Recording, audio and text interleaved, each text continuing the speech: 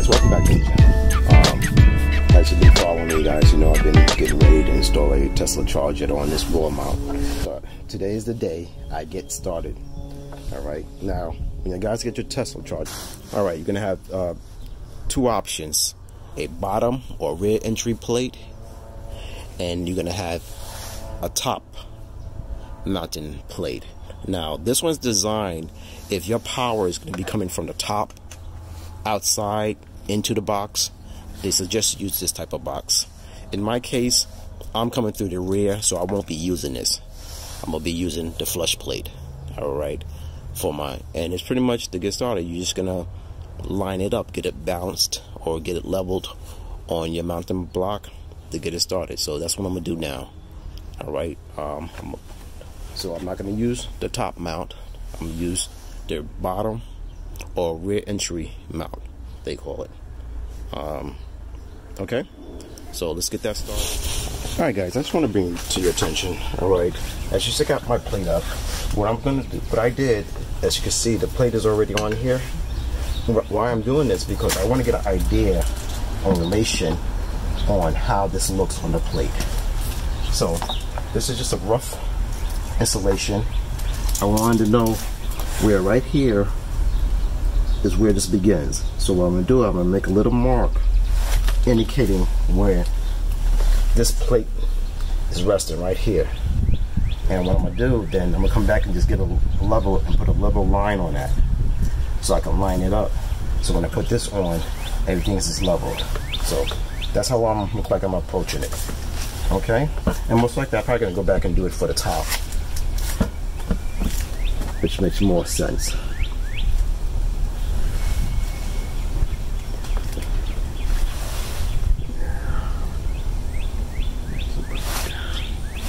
Okay, so I just saw a little mark right here. So now I'm gonna take this off here, this plate off, and come back with it. And now, since I got it where it started, from there to there, I'll line it up to get this installed.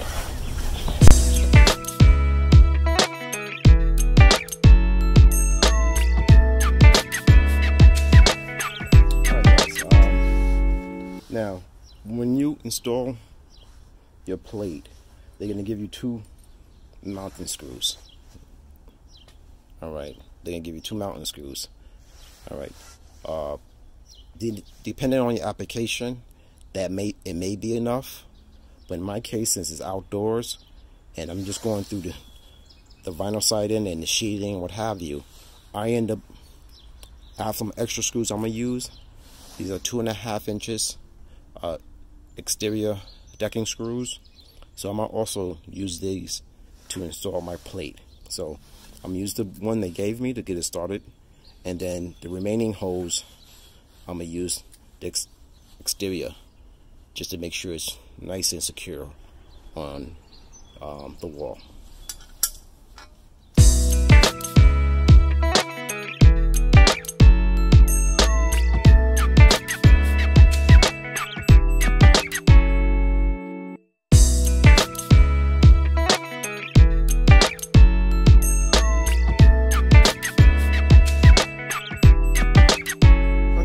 I just want to bring it to your attention. I couldn't use their screws they gave me. Alright, so I had to use the 2.5 inches exterior screws to mount mine outside due to the distance, I guess, from here going into the sheathing and everything else. So 2.5 inches is more than enough to get me secure. The shorter ones was not making it, so I took them out and just replaced them. Just for you guys who has to deal with this type of installation. Alright guys, next thing I'm gonna have to do is gonna install the unit on a bracket. Now you're gonna have two screws, a big one and a small one. Alright, you're gonna need a T20 because these are special nuts there. You're gonna need a T20 installation tool, hex tool, to install these screws. Alright, the small one's for the bottom and the big one's for the top, and that's in relation to the two screws here, and here. Alright, the big one's on top here and the smaller one's on the bottom. All right, again, get yourself a T20, and they'll attach the box to the bracket. So I just want to bring that to your attention. All right, so let's continue on.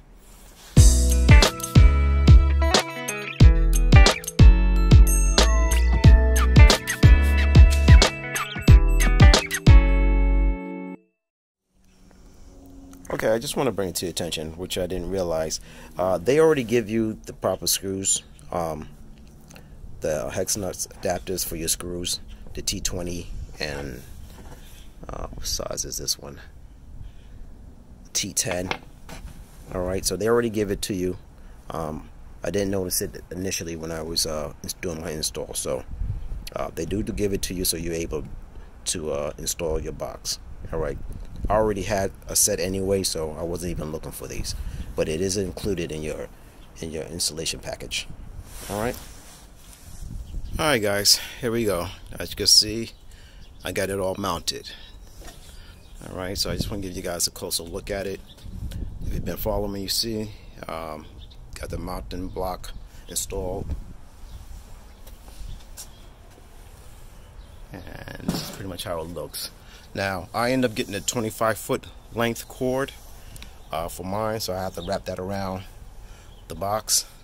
But this pretty much almost completes my little project here.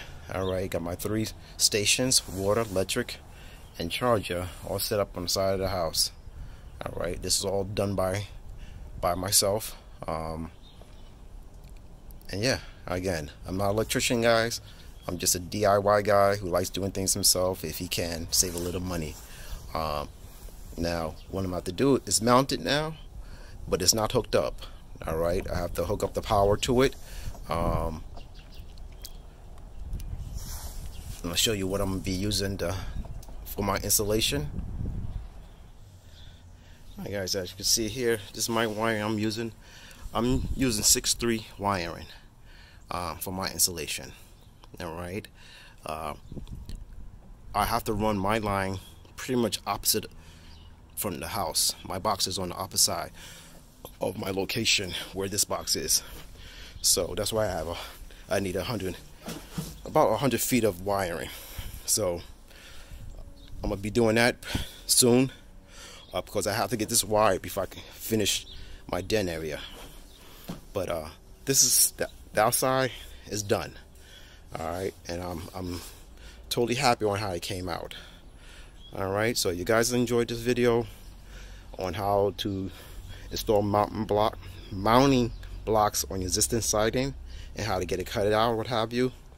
Please give a thumbs up. Please subscribe to the channel. I really appreciate it.